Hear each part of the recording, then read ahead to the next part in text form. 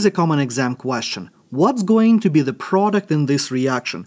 Well, we have an alkene and we have the hydrogen halide, which means that we are looking at the hydrohalogenation of alkenes reaction. The first step in the mechanism of this reaction is going to be taking our alkene and our hydrogen bromide and doing the electrophilic attack on our double bond, giving us the corresponding carbocation, which in this case is going to be a secondary carbocation. The other possible position is going to be over here, which is a primary position, so we definitely don't want to go there.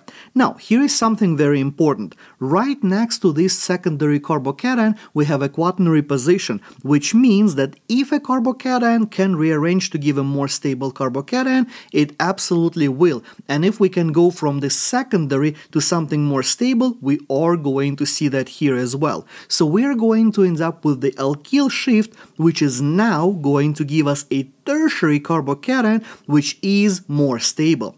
I will remind you that the general trend is that the tertiary carbocation is more stable than the secondary carbocation, which is infinitely more stable than the primary carbocations and CH3+, so much that we consider the primary carbocations and CH3+ essentially science fiction within the scope of organic chemistry.